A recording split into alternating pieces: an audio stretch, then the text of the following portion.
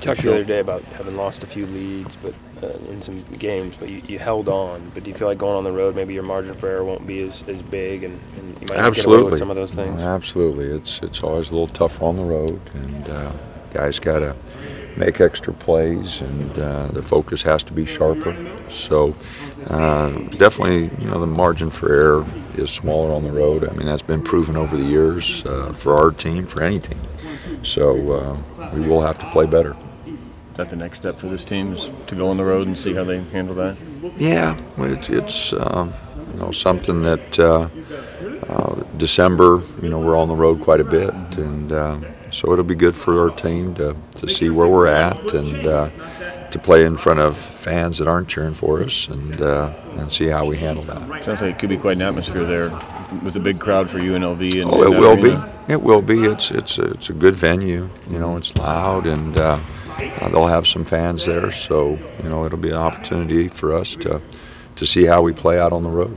Is there anything to draw from the championship game there in Vegas against Arizona, being familiar with the venue and it being hostile? There's a few guys, that played in there, and we didn't handle that one very good. Played a little better against Utah, but no, it'll be good for the guys to get there, and a little preview of what's to come later in the year.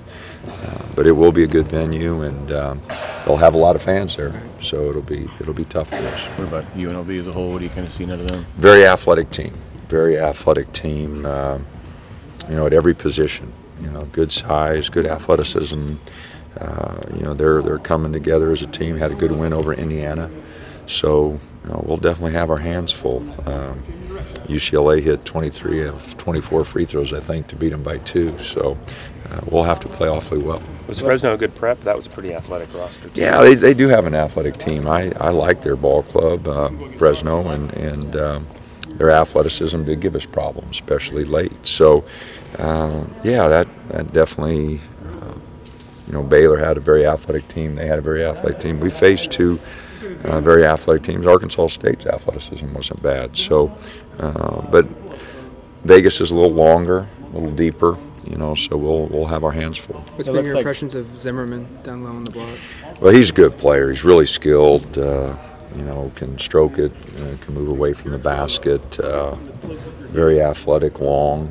He's just a good player. I've been able to watch him over the last few years when he was in high school, and he's just a good player. It looks maybe like the biggest test for Chris so far? Well, he'd be a different, kind of player, because he can go inside, outside, and he puts the ball on the floor, and can get to the hole. So yeah, he'll be a tough matchup for all of us. Looks like Jordan's close. Is he making the trip with you guys, and will he see some minutes? Oh, he'll make the trip. He won't play. But he's starting to work a little bit. We haven't had him in any live action, so he's a ways away, yeah. Tyler had the ball in his hands a few times down the stretch. Is he the guy you trust right now to kind of get you into some things late in games? We trust everybody. We got to keep moving forward. Casey's done a nice job of getting us into stuff. Tyler, we'll do it. Kendall is making progress. I was probably a little hard on Kendall the other night. Probably should have played him a little more. So, I think all three of those guys can start the offense. The Navy trip going to be a test just to kind of see how these guys handle a game, and then a long flight, and then play. Well, the Navy trip will be tough because we'll have all the servicemen cheering against us, so it'll be a hostile environment. What was supposed to be a neutral game, probably not going to be very neutral. But no, it's a long trip, but one that we need to make. It's going to be a good experience for our players, and Pearl Harbor Day is still a very important day to a lot of people, and so it'd be a reminder to our guys. It'll be a good trip for us. I know you're always wanting to see improvement, but when you watch film of your team, do you feel like this is a top 15 team like their ranking shows? I don't know. I haven't watched enough teams, across the country. I watched some games over the Thanksgiving holiday with all the tournaments, but other than that, I haven't seen many teams play, and so I have no idea how we stack up. All I know is that our team has a lot more. We should be playing better than we are. There's no one area. We're even on the boards. In the last 2 games, we've been beat on the boards, which is a big concern. Our last game, ball handling was really bad. you know, and it hasn't been great. And because of that, our transition defense is bad because we turn the ball over and they go shoot a layup. Our transition defense hasn't been very good. So, and against Vegas, that'll be really important because they get out and go. Right. So, we've got a lot of work to do in a lot of areas. Our execution offensively can really improve.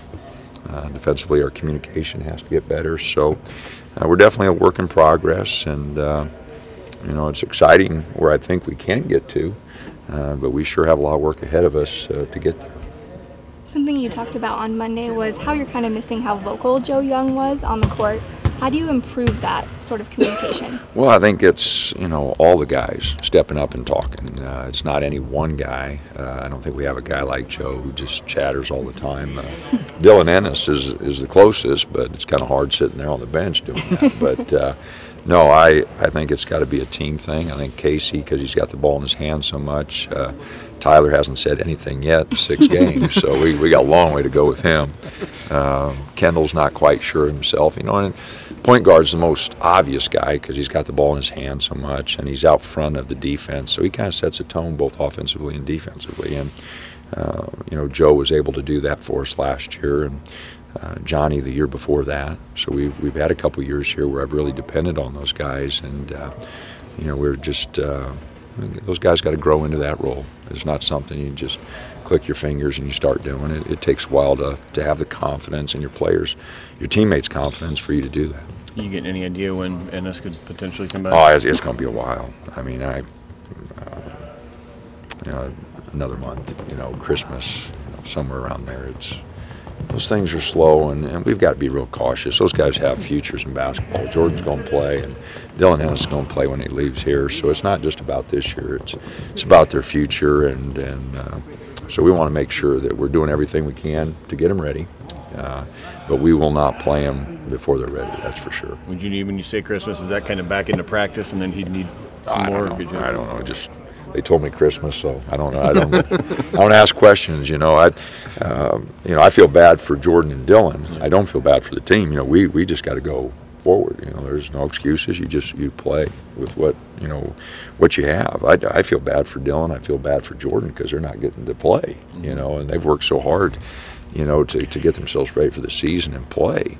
So I feel bad for them. I don't feel bad for anybody else. You know, that's just part of the game. Is it something you think you may look at come postseason time or tournament time? Player A and Player B got, you know, extra minutes early on because Jordan and Dylan were out.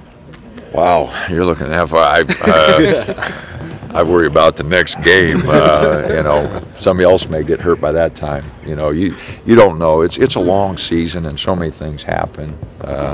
If everybody stayed healthy, it could be a good thing. You're right, but you know, who knows what else will happen during the season, and so you just never know. You just kind of play the cards the way they keep coming, and our guys have done a great job with that. You know, we told them right away, hey, you know, until we get those guys back, this is our team, and this is what we got to do. And again, I feel sorry for the guys that are playing. I feel sorry for the guys who aren't, because you know, Dylan Ennis put a tremendous amount of work into getting ready for this year, and Jordan was working his tail off last spring when he went down. So I feel bad for those two guys.